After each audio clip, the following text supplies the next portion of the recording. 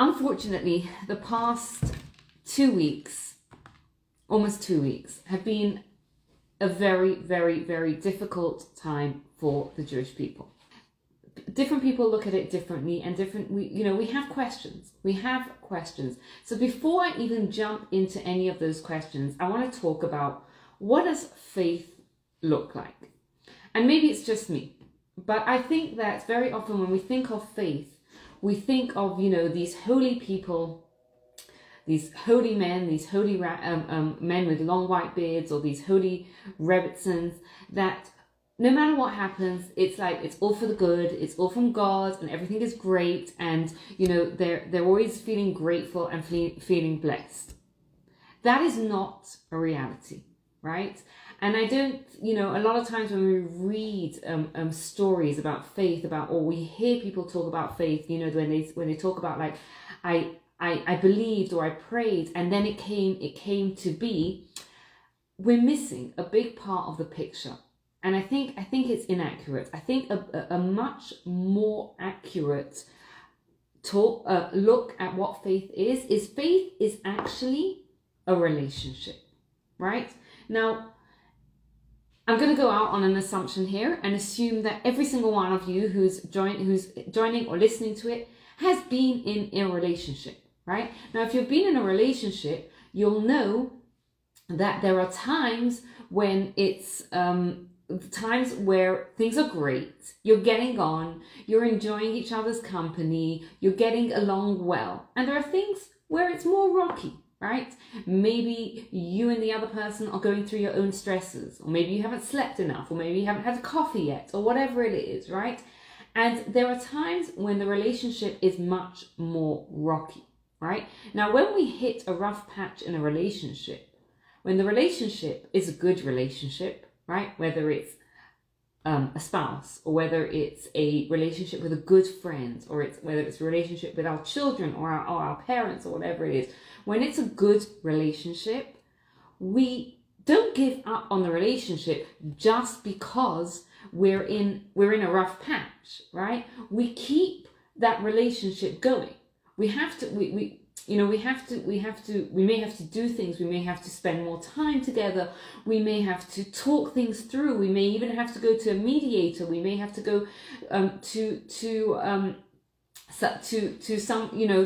outside help to figure out what's going on. But we don't give up on the relationship because we've hit a bad patch.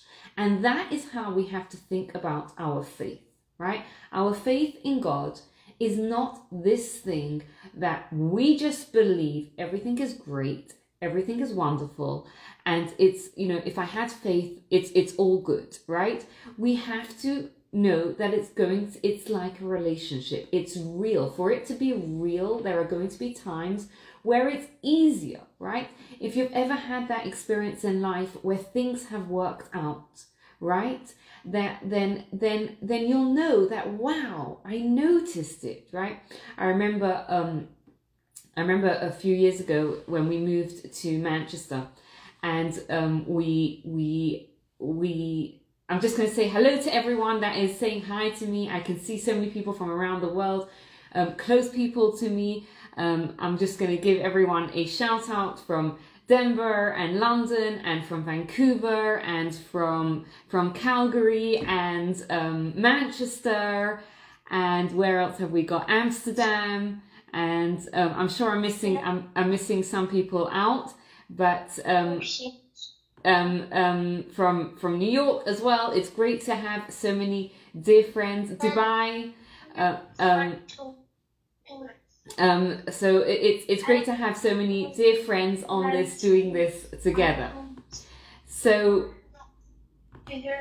yeah. So what I wanted to say is that from Jerusalem as well, of course, hi to people from Jerusalem too.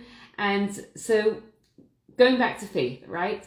So the times when things work out, when everything slots into place, it's so easy to tap into that faith, right? For example, I'll give you a story that happened to me from my own life, right? So 6 years ago, we were living in Vancouver, and for various personal reasons, we decided that the right move for our family was to move from Vancouver to the UK, back to the UK. And it was not an easy decision for us at all, because we had lived in Vancouver for 6 years. We were really loved the community there.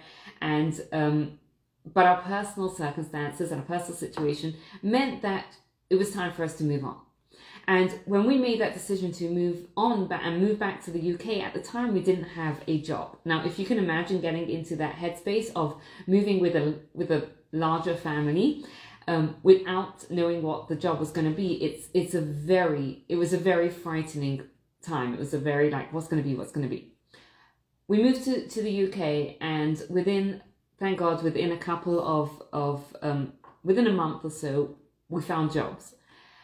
And at that moment when we found the jobs, it was so easy to kind of feel like, wow, you know, God is looking out for me, and God is there for me, and He's protecting my family. And, you know, it was a hard decision to make, and together with our mentors, we had made the right decision for our family, and it was fantastic to see that, right? There are other times in my life, and it could be for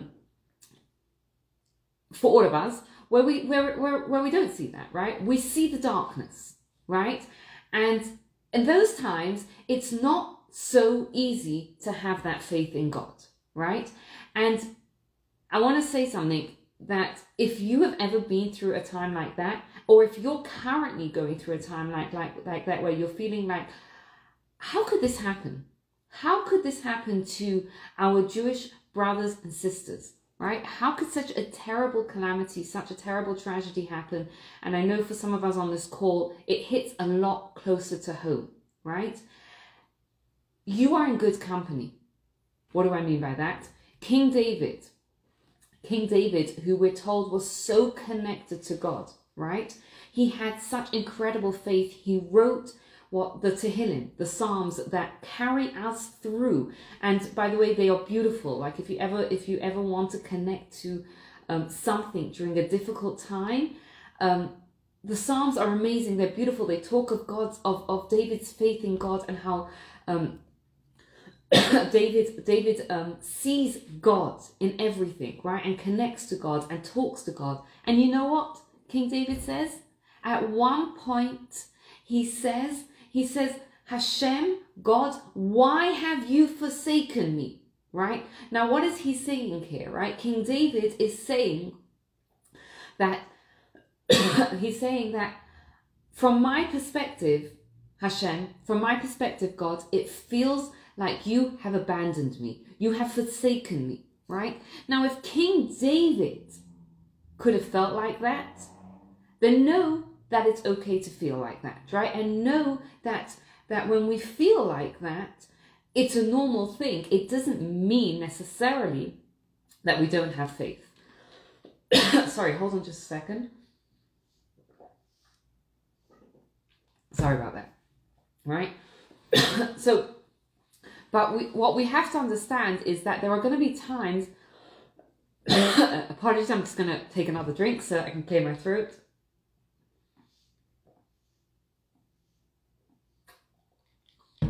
Absolutely, Catherine, who's asking the question, who's saying that in Judaism we can question God. You're right, and again, that is the relationship part of it, right?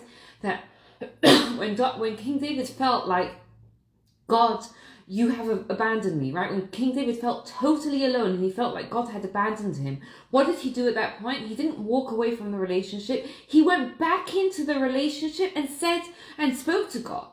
And said to God, why have you abandoned me? And I think this is the paradigm for it, right? This is what King David is telling us is to do, is that faith doesn't mean we don't have questions. Faith doesn't mean we don't feel the dark times, right? We're supposed to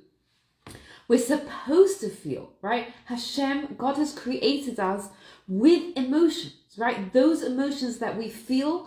And as someone correctly said, that when one Jew is hurting, we're supposed to hurt for them. When so many Jews around in Israel and around the world are hurting, we're supposed to hurt for them. It's not a lack of faith to to feel that hurt and to feel that darkness and to feel like, you know, God, where is God in all this, right? But then we have to kind of figure out, what do we do? And I think there's two things that I want to share with you first about this. The first thing is that, number one, we have to go back to that idea again and again that this is a relationship, right? And faith, in order for faith to be real, it's a relationship, which means there are ups and there are downs. There are going to be times where we feel more connected, and there are going to be times where it's harder for us, right? But it's a relationship. So it doesn't mean when I feel, you know, that where is God in all this, I walk away from it. It means I turn back into that relationship. Right? It's kind of like, you know, you have someone who's you have a relationship with someone, and something happens, right? We talk about it. We work things through. We don't just walk away from the relationships because something happened, right? Think about King David, who had such faith, turning to God and saying, God, why have you abandoned me, right? It's okay to say, God, this is so hard for us. Why? Or what? We're going to talk about the why thing later, and what we can do. The second thing that I want to share about is, and I'm going to give you an analogy to kind of help it come clearer to us. Now, is that there's always two perspectives, right? If we're talking about it as a relationship, there's always two perspectives, right? There's God's perspective, and there's our perspective. And one of the ways that really resonates for me to explain it is that if anyone on the call has either had children or seen children interact with parents, you'll see something that's quite common, right? And this happens all the time in my house, right? I have, thank God, young kids, and if I give my young kids something, I'm the best mummy in the whole world, right? I make them a dinner that they enjoy. I'm the best mother in the whole world, right? I give them a chocolate bar.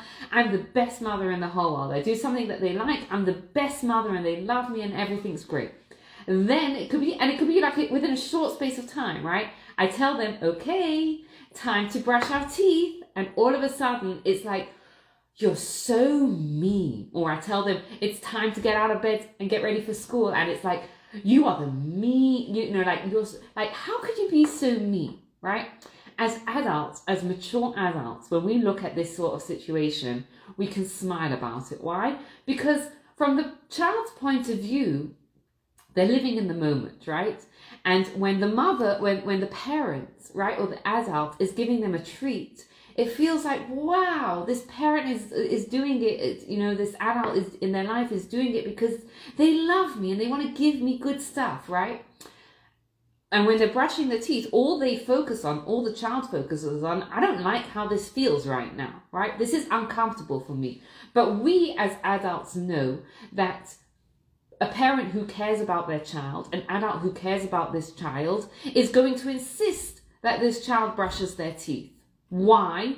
Because they care about the child. And sometimes when we care about ourselves, right, we care about other people, we have to do things that are uncomfortable, right? We have to do things that are uncomfortable. You know, one of the things that I shared when I gave a class on self-care is that discipline is the highest form of self-care. That discipline is the highest form of love, right?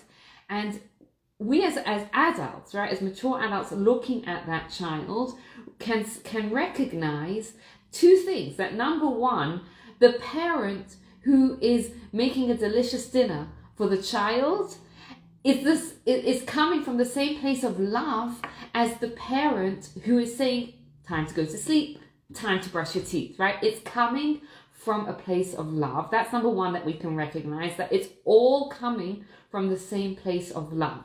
And the second thing we can recognize is that the child feels you know, we're not going to take it so seriously when the child turns around and says like, oh my goodness, you're the meanest parent ever because you're making me brush my teeth. Because we recognize, okay, you know, the child has less understanding. The child has the child, it feels uncomfortable for them, right? So we can understand those two things.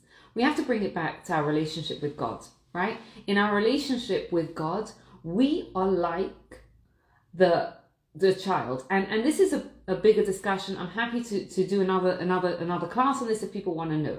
But for the purposes on this class, what we want to know is that what we want to take as knowledge, and there is a way to understand that. It's a deeper class. It's a deeper discussion for another time. Is that God didn't have to create the world, right? God created the world from a place of loving kindness and goodness, right? Now, when we understand that what God does for us is coming from a place of love. There are times where we feel that, right? We feel that in our lives, and it can happen in small places, right? You know, you apply for a job and you get it, or you're going somewhere and you're running a bit late and you hit every single green light, right? You feel the love, right? And there are times where we don't feel it, right? That's our perspective. But from Hashem, from God's perspective, it's all coming from a place of love, right? We have to know it. We have to know it. And again, there are ways that you can look into it and learn how to do it, so you come to a place of knowledge about this. But then there's a second step, okay? And that is, there are going to be times where we feel the darkness, right?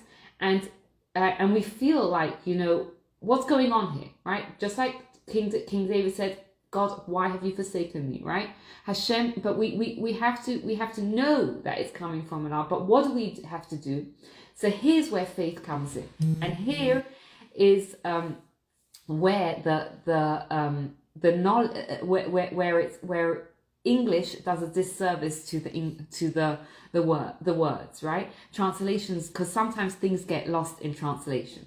So the Hebrew word for faith, does anyone know, is emunah, right? We translate it as faith, but it actually means something different. We see this in the Torah when Abraham was being tested.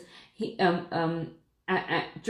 passed his test, and then God says, "Now I know that you are an ish ne'eman," right? Now, a preliminary look at it would translate it as a man of faith. Hold on a second, right? Abraham knew God from when he was really little, right? Why does he have to get tested so many times for Hashem, for God to finally say, you're a man of faith, right? So it's not a man of faith that he's called. He's called Ne'eman, Ish Ne'eman, which means a man of loyalty, right? Now, the difference between faith and loyalty is immense. What's the difference? It's very easy to believe. It's very easy to believe in something, right? I'll give you a silly example. Most people believe that smoking cigarettes is bad for you, right? Not everyone doesn't smoke, right? Most people believe that it's good to get a good night's sleep. Very few people actually do it. Why? Because the nature of the human condition is that we can believe something, we can know something, and yet we can struggle with it, right? The challenge isn't always just in the belief. It's in being loyal to that knowledge. And this was Abraham's greatness, right?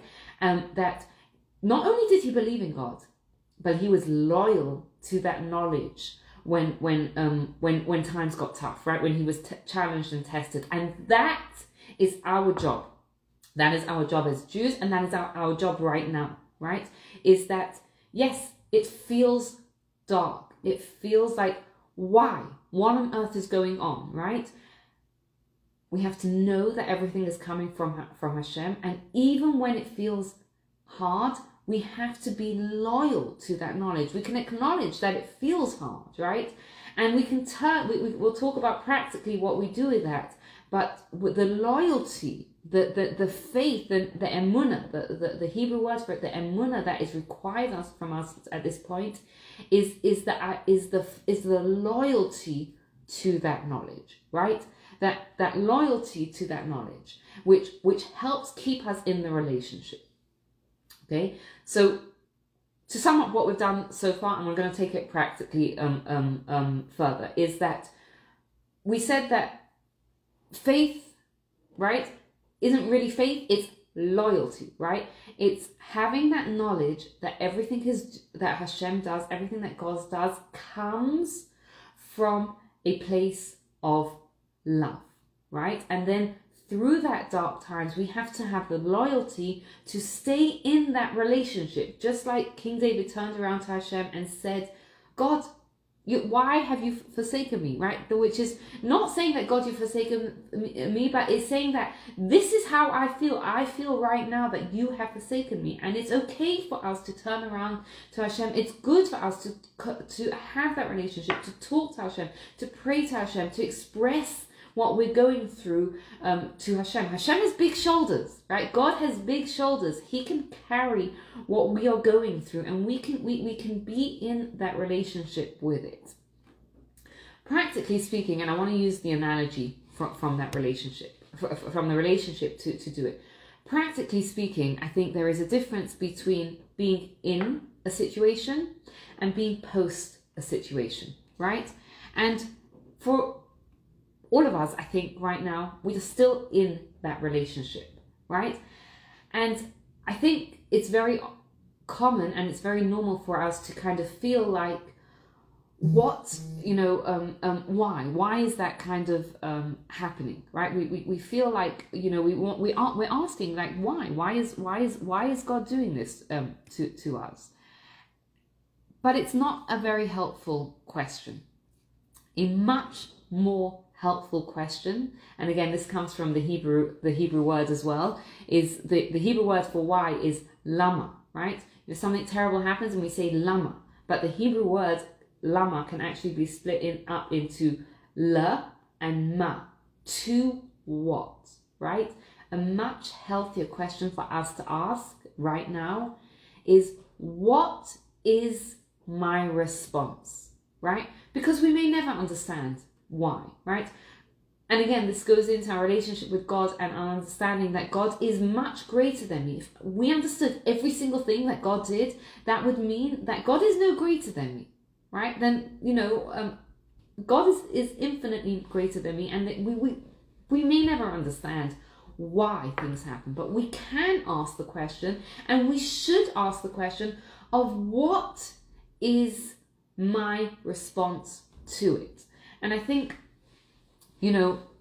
fortunately, however you want to say it, so often we see, and I want to make it very clear, I'm not suggesting for any point, it's not way beyond my pay grade, right, to say, but I'm not suggesting this is why things happen, right?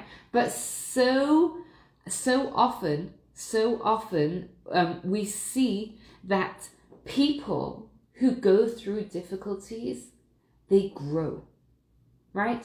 Even look at it. Look how we're coming together as a Jewish people now, right? And again, I'm not suggesting for a moment that I know that this is why it's happening. We needed to get together. It's way beyond my pay grade, especially since this is a free class, right? So it's way beyond my pay grade to do it. But we can still acknowledge that, look at the good that's come out of it, right? We are connected, right? So connected towards each other, right? The difference is, we're putting them aside, we're coming together. We are coming together in a way that different things. I'm sure everyone has the stories that they've seen of how people are coming together and people are helping out, and we could see things, right? So the question that we have to ask ourselves is, what can I do? What is my response going to be to what's going on? And I want to say something also, is that the physical world generally is a an analogy to the spiritual world, right? If we understood the physical world really, really, really well, we would get a deeper understanding of how the spiritual world works. One of the examples of that is the ecosystem, right?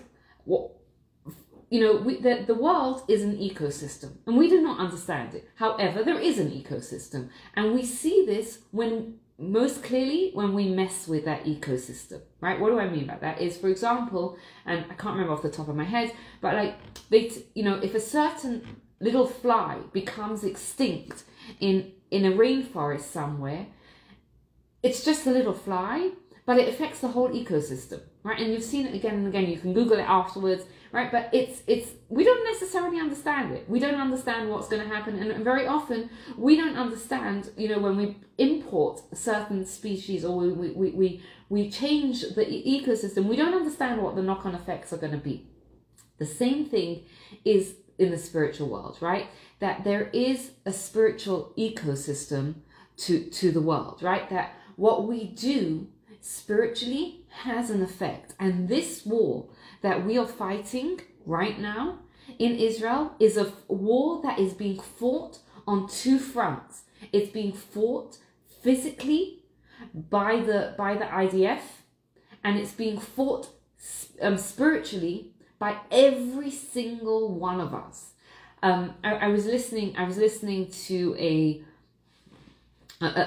good friend of mine showed me a video yesterday and of an IDF soldier, and he was saying that 70 years ago his grandmother was in the Holocaust, and he said the difference between he said unfortunately her whole family was wiped out, and he said the difference between 70 years ago when his grandmother was in the Holocaust and now is that we have the IDF. And now, when we're going to say never, and never again, we are going to fight. And I turned to my friend, who is not a religious person, very spiritual, not a religious person. And I said to her, what do you think of it? Do you believe it? Do you agree with it?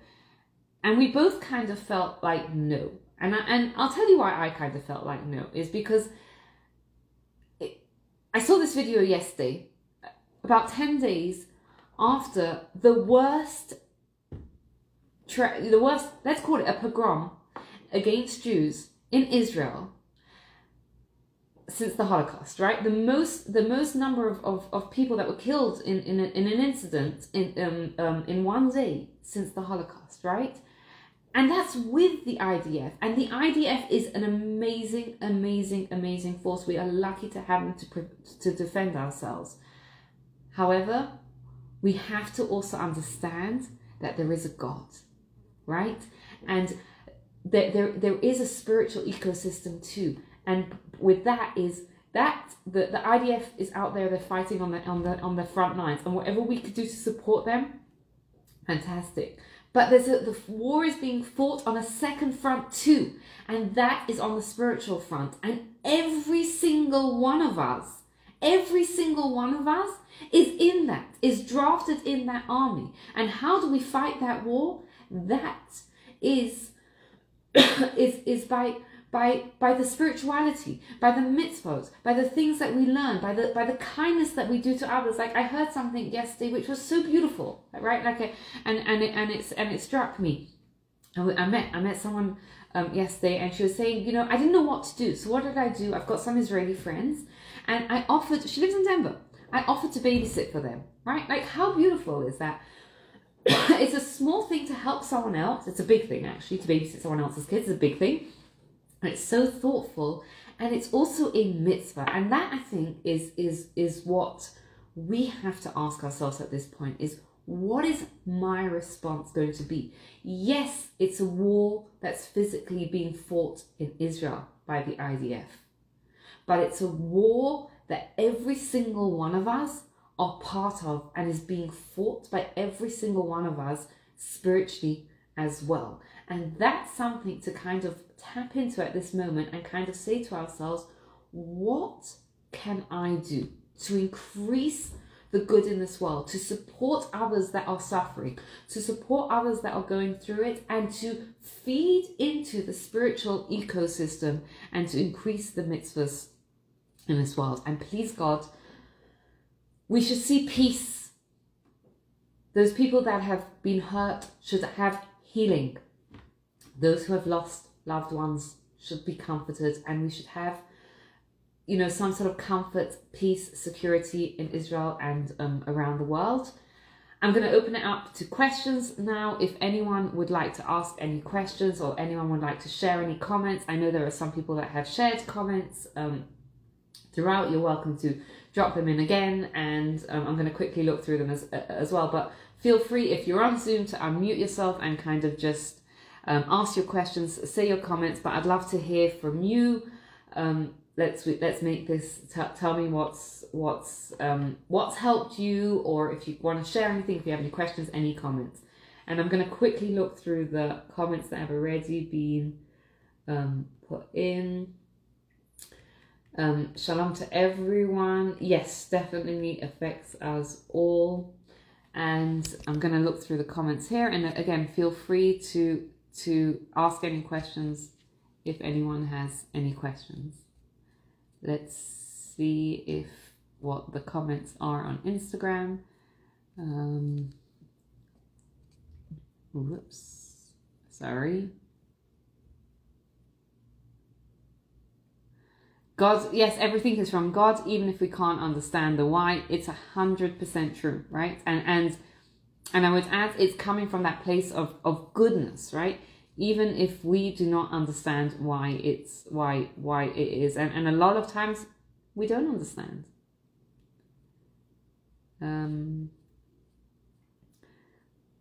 Okay, if anyone else has any questions, you're more than welcome to ask them.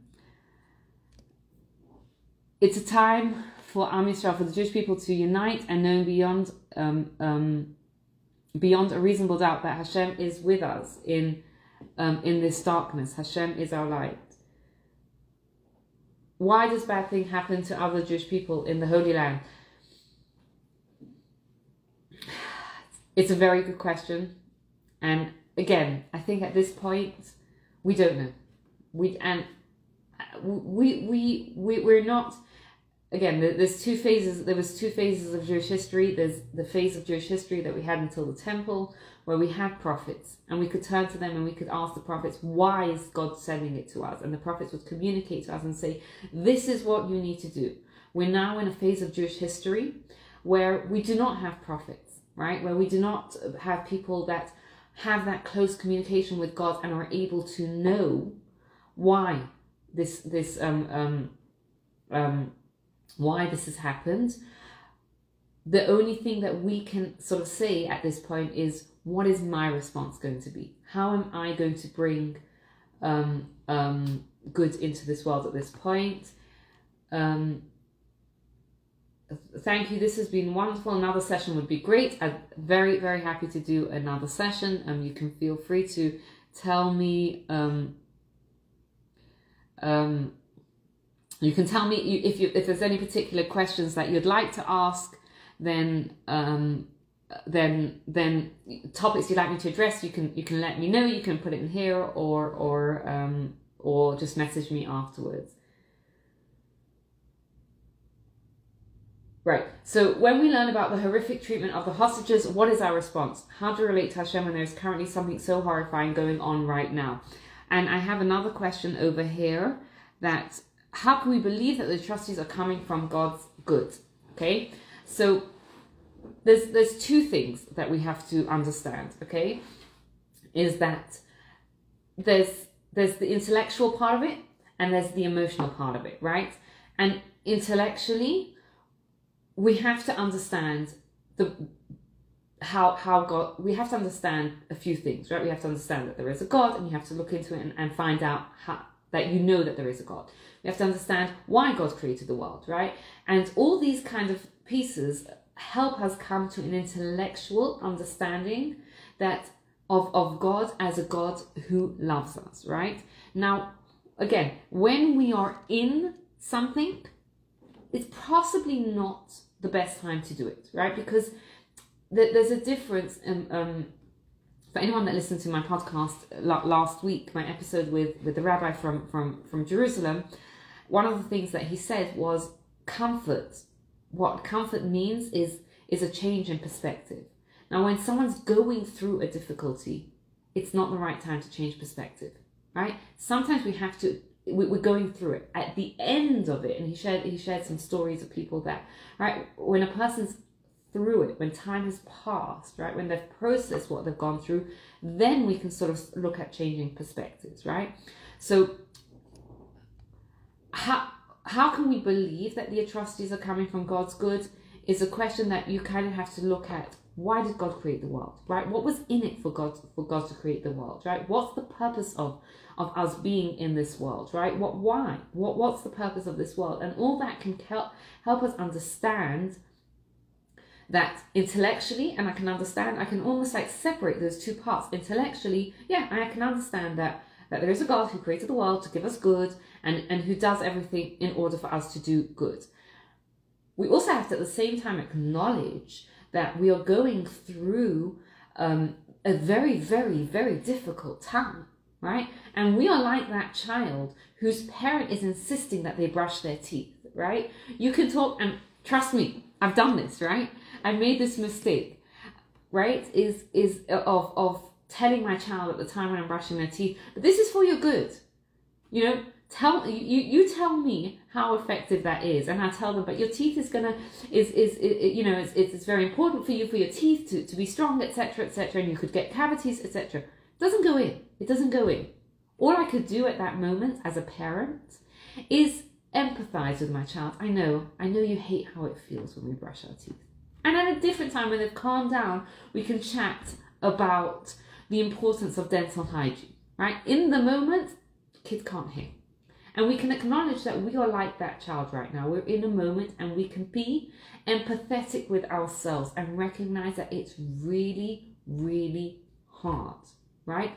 If we can have that faith, beautiful, well done. If it's hard, recognize even King David had moments like that, right? What was his greatness? Is that he had that loyalty, that he turned to God and said, God, why? Why have you forsaken me? This is how I feel. And we can turn to God as well with our pain and say, our brothers and sisters are suffering, right? Make it end. Bring peace, right? Just pray to God. And that prayer coming from our emotions is so powerful and so beautiful. Please God, this war will be over soon, and then we can look at, how do we understand and all that. But for right now, I think it's about that empathy with ourselves and that understanding and that staying in that relationship with God, right? Staying in that relationship with God, right? Taking our emotions, turning it to God, turning it into prayer, turning it into good deeds. I hope that's a little bit helpful. I've got some more questions here. How can we teach our kids that we can fight this war from abroad with chesed, tefillah, and tehillim? That is a great question, Karen. And I'm going to say that we teach our kids by how we respond, right? So just like for ourselves, right? And some of these concepts you can explain to them. If you've got a child that's scientifically minded, you can explain to them about the spiritual ecosystem, right? It's beautiful that we have that analogy and explain the world ecosystem and that the same thing is we have a spiritual ecosystem, right? When we do good, there's the Torah talks about the war, right? When there was a war, the Jewish people were fighting a war against Amalek, right? And Moses was standing there with his hands upright.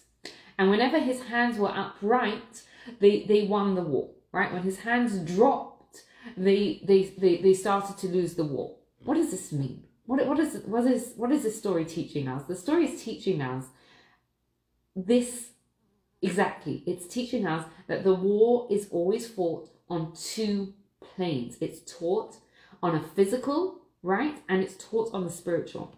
Moses, hands out, hands down, was not really what was controlling the world. Moses' hands up was an analogy to that how the Jewish people were. Their understanding at that point was that everything relies on God. When they could direct themselves upwards, right? When they understood that what we do spiritually has an impact, right? When they understood when we pray, right, that God is involved in this picture, that's when they were successful. When they forgot about it, when Moses' hands dropped and all it was is about what's happening down here, that's when they lost their success. And it's the same thing here, is that we have to understand that it's being fought on two fronts, and we have to teach that to our kids as well, that life is always lived on two fronts. It's the physical, it's the spiritual. It's one of the fundamental understandings of Judaism, is that there's the physical world and the spiritual world, and we as Jews, we bring the two together, right? So it's not like we don't do the physical, and it's not like we don't do the spiritual, and that is something that we can do concretely from abroad, right? That we could do kindness to others, and that tips the scale, the spiritual scale. We could pray, and that has an impact. We have another question. Is it okay? Okay, so a very good question here is it okay to talk about this matter with other kids and explain to them to do mitzvahs and giving charity and helping out in a way that support Israel? With our kids, right? That they said with our kids. So I would say I believe it is important to talk to our children about this. It is important to have these difficult conversations with our kids. Two things though. Number one is we do not be graphic with our children, right? We don't have to, even for ourselves, the graphic videos, the pictures is too much, right? Do not share those with your kids. Don't have to share the graphic parts with our kids, right? So you could tell them there's a war, right? And the second thing is that we can frame it in, again, we are going to be the helpers here. We are going to be the ones that are going to do good. We're going to pray. We're going to be there for our brothers and our sisters in their time of need. Okay, I'm going to take one more question, and then if anyone wants to ask me any questions, you're more than welcome to reach out afterwards to it. So, how must the traumatized people put this in context that everything comes from God, right? So, I would say a couple of things to that. Firstly, if someone else is traumatized, our job is to be with them, right? It's not to give the, it's not to right? If they come to us and they ask us these questions, we can engage them with it, right? But and again, going back to the idea that during the trauma, it's different. Our response is different than post-trauma, right? During the trauma, we have, we can acknowledge, we can be kind, we can be empathetic, we can support, etc., ourselves and others. Post-trauma is a time for where we can gain that perspective. And again, if anyone wants to hear more about it, you're more than welcome to listen to last week's episode on the podcast. Thank you very much, everyone, for joining. And if you have any questions, you're more than welcome to reach out afterwards. And if I can help any of you in any way, please reach out. I'm happy to. I'm here for you. Thank you.